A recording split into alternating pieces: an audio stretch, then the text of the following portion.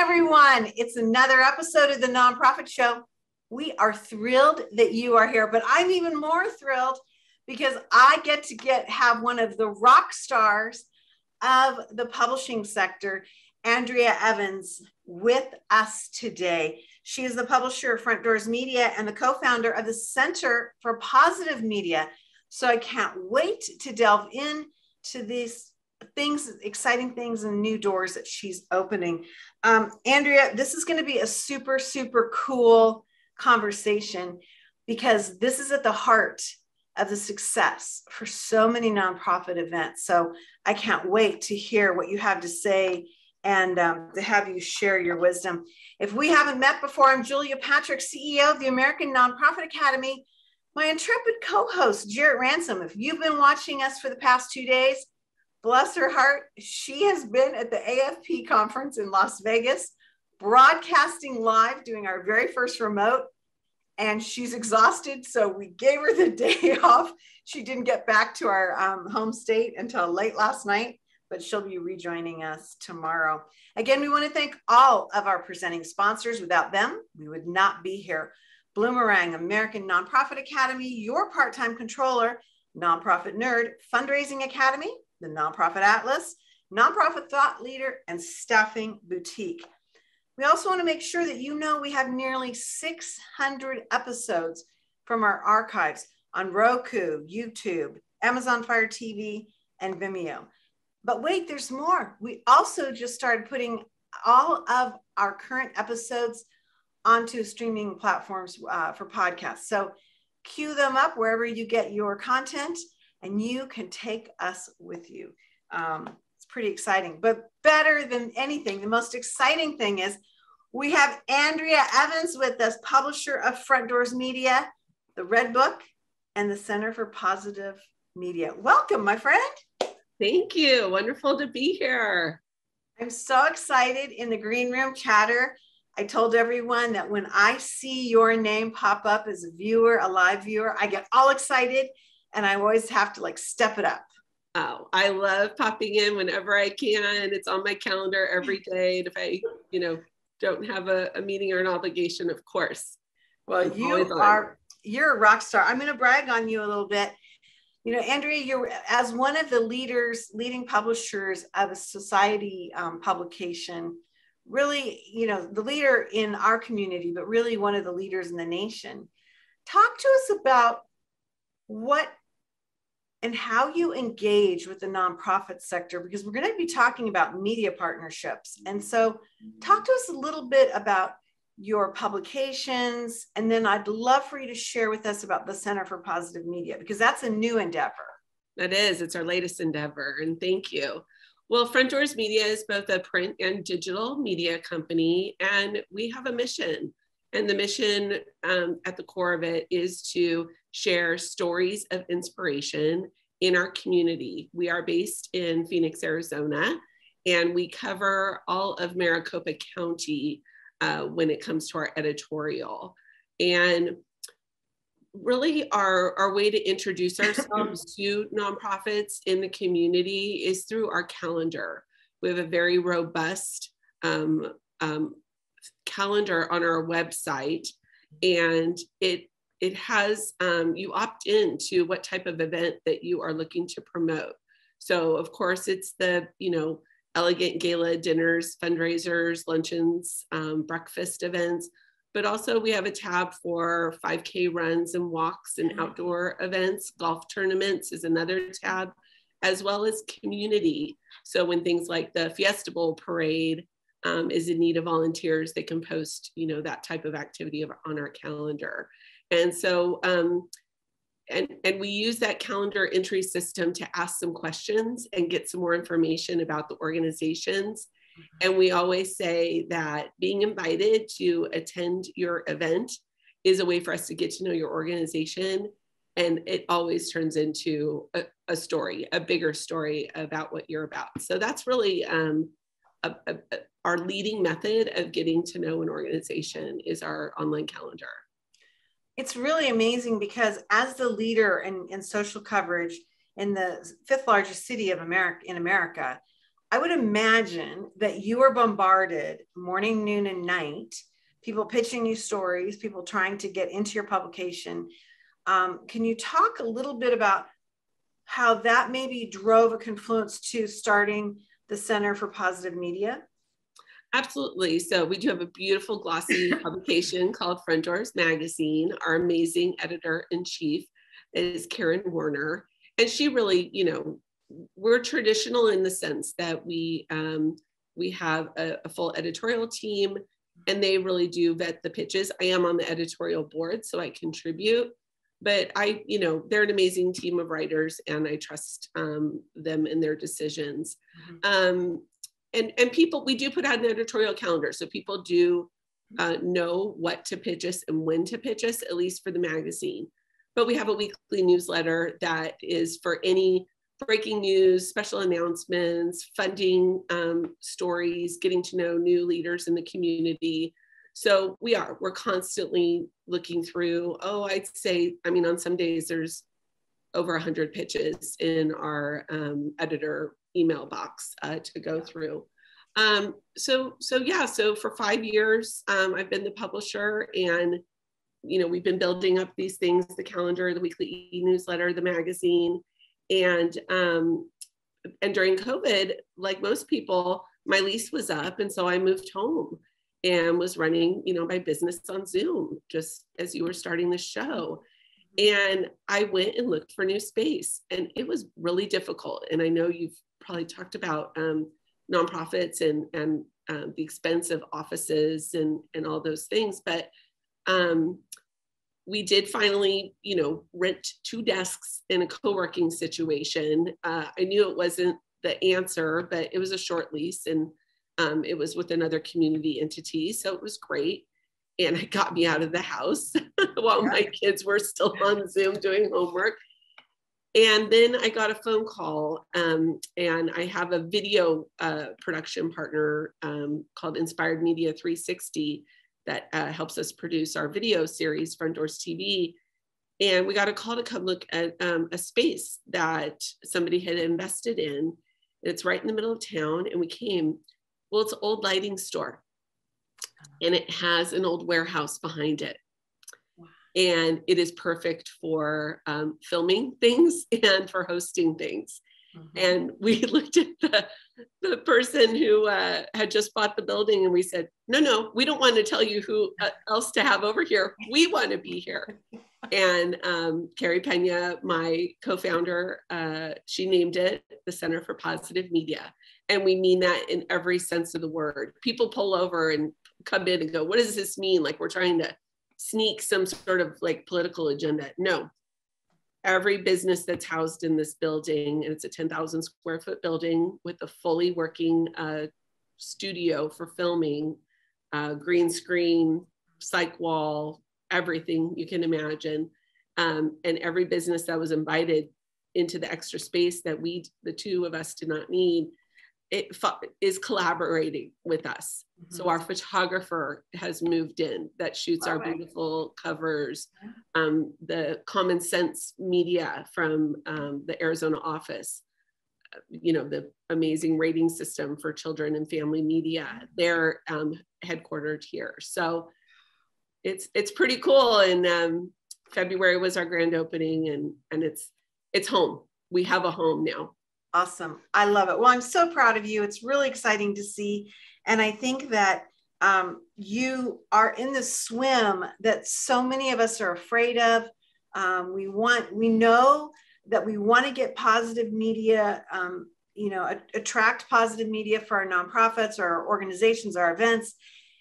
And yet there's a lot of fear. And so I'm really interested in knowing from your perspective, what do media partnerships accomplish? What is the byproduct of all this?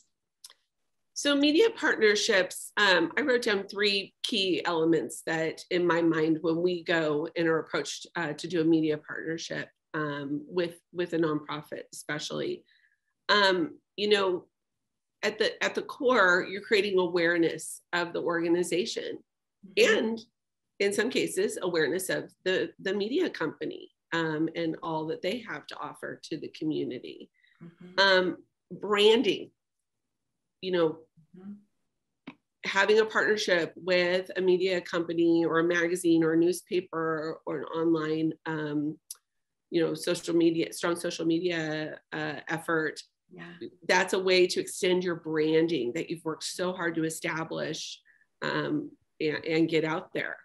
And it's also a great way to boost your cause with your stakeholders, your board members, your committee members, your volunteers.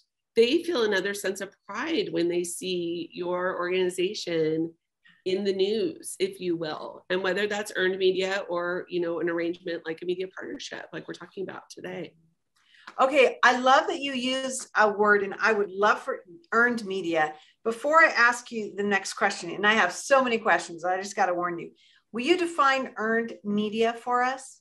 Sure. Earned media is when you reach out to a media outlet and you're pitching a story. Something has happened at your organization that is amazing news. You've received a, you know, really significant grant. That was a very competitive process. You have a volunteer that has accomplished, you know, 10,000 hours or something like that. And you know, you're doing a little campaign to surprise or celebrate them. You have an amazing celebrity coming to perform at your event, and you get that out. The old way was a press release, right? And people used to sit at fax machines and fax out press releases. True, it's true. The new way, and what we try, you know, we actually kind of do a little hand holding with organizations that are not used to pitching stories, show them how to do it with us, and then say, take that same exercise and go reach out to other companies. We can't do it all. We love being first. We love, you know, being the one to help teach these things. But so you get that information out to a writer, a producer, and they do a story, and you didn't pay for anything. That is earned media. Yeah. I love it. And, you know, it's such a powerful thing. It can be a little frightening because you don't always have control. And there are some tips and tricks that you can do. We've talked about it on the Nonprofit Show a lot. Like, how do you help the reporting team cover you accurately? And what are some of those tools? But that's for another day, because that's a huge discussion. It is. That's a whole nother show. It's a whole other ball of wax, sister. Hey, I want to ask you, how are you valuing your media partnerships, and what does that look like? I mean, you're not going to make a business decision to give up valuable real estate resources, time and energy on something and not have it be of value. What is it that is of value to you? Yeah, we only have a very few slots where we're able to do this, both financially as well as entities and other organizations that are, you know, qualified to really do something that benefits both parties equally. That's what I'm after. The give and the get are it's fair. It's fair for both, and it's a big win for both parties.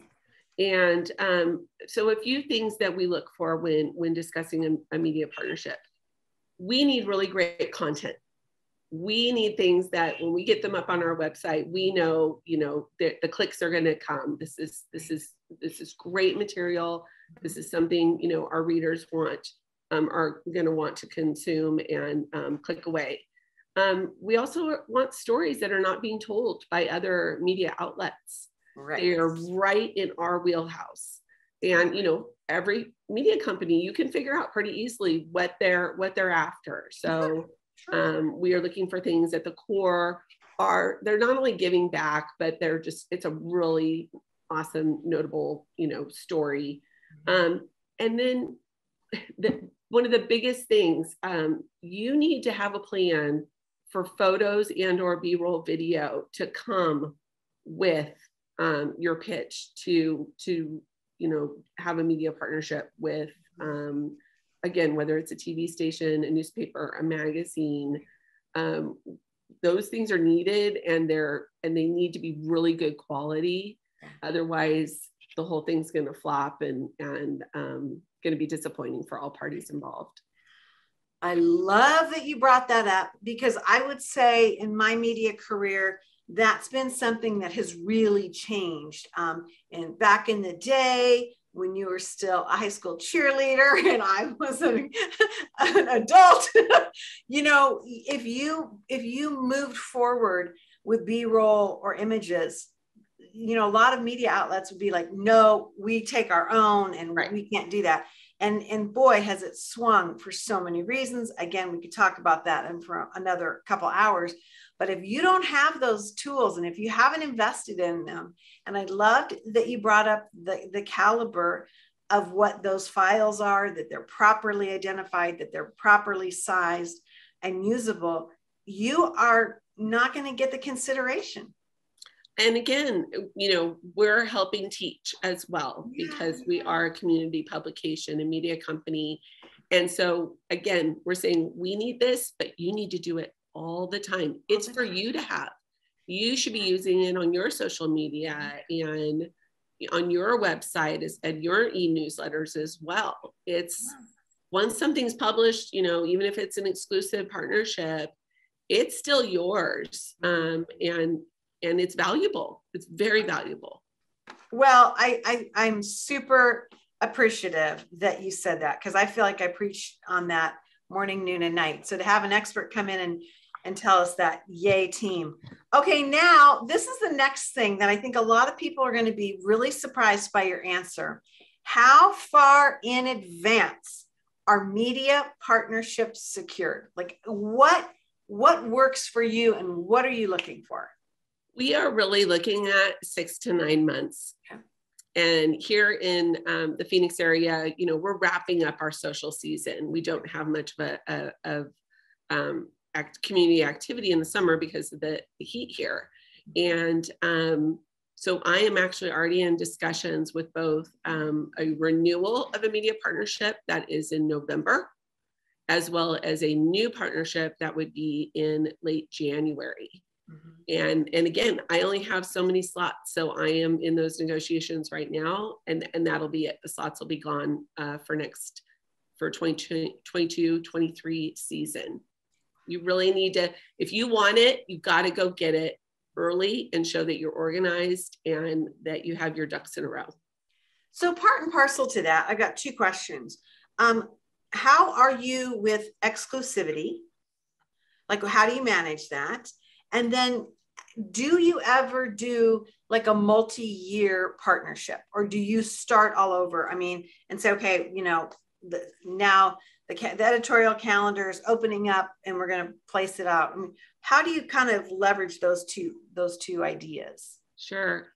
We love exclusivity. And actually, as our company has grown and our readership has grown, that is what we are requesting of organizations that are requesting. And sometimes exclusivity for us means we're the exclusive print publication. And, you know, we're okay that there's also an exclusive television station as well. So we're going to be exclusive in our area. And if they're big enough and savvy enough to, you know, have other media partners with other platforms, you know, that's great. Just again, communicate. It's a relationship, and let everybody know who all's involved so that we can promote each other as well as media partners.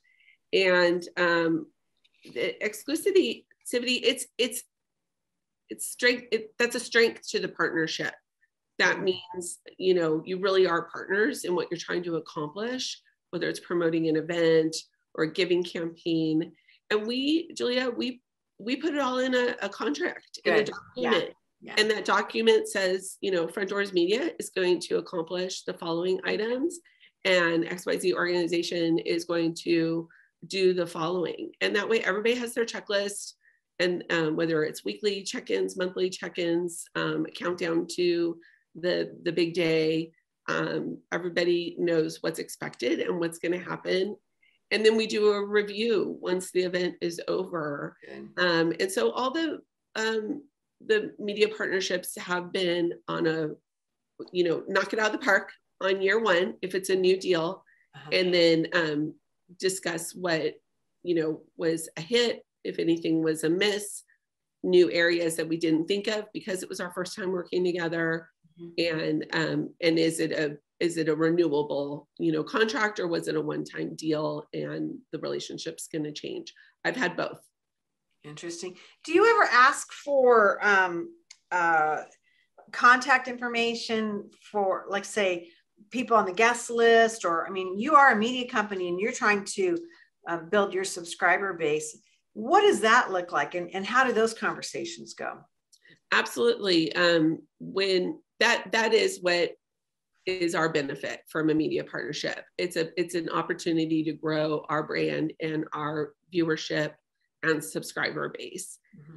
So when there is actual, guests and tracking mechanisms, yes, those people are all then invited to become subscribers. And it's the way we do it, they could opt out. We're not forcing anybody to do anything, but it is definitely something that in our what we do as a publisher, we're interested in inviting people that are part of the organization that we work with to become a permanent part of our DNA at Predators, for sure. Well, and I think it goes kind of back to one of the things that you said earlier, and that is that, stakeholders and people in the community feel better about their relationship when they see those stories and when they see those things coming back and featuring them. I know you do a lot of social coverage. Obviously, that's one of the cornerstones of what you do, including photo galleries, things of that nature. And this is somewhat of a curveball, but can you talk to us about how you like to work with nonprofits, whether they're a media partner with you or not, but just how sharing those galleries or getting those images from events and what that looks like? Yeah, and we're actually, we're finding that during COVID, there's been a lot of changes in the staff, and we have a lot of new people that we are working with when it comes to covering events. But here's a few things that we do. So the calendar that I mentioned before, that is where we make the arrangement that we are being invited to cover the event, and that somebody from our team is being invited to be present. Sometimes we can't get to everything, but we're not going to do a photo gallery if we're not invited to do so. Right. Good. And so if somebody wants to stay, private and not do that, that's fine. We make it as clear as possible as we can what the arrangement is. And then afterward, we work with that, usually the same person that we started with on the calendar entry. And let me back up a second. In the calendar entry, there's also please send me information about advertising our event. You can pay, a fee to be your event to be published in our newsletter. You can pay for a banner ad to be added to our website. You could pay for an ad to be in the magazine. So again, it really is this giant checklist of options in order to say, no, you're invited to any and all of these things, depending on what your budget is and what you're after. Events that are $1,000 a person, that, they don't need that. Those are high level, donor relationships.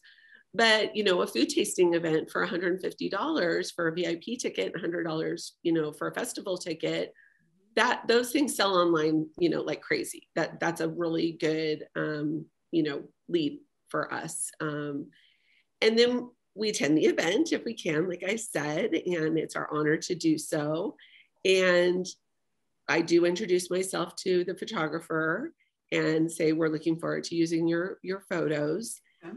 And then we really prompt the organization to go through and pick out those best photos, the most flattering photos of the people that really made the event a success or the campaign a success. Okay. We want their event chairs. We want their board of directors, chairmen and members. If there was an awesome entertainer, of course, a photo of them or the honoree.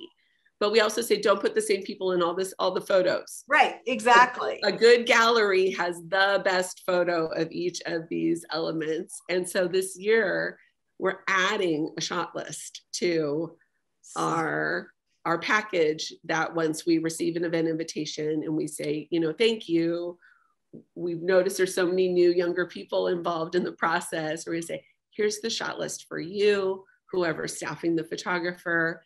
This is what's going to make your coverage shine. I love it.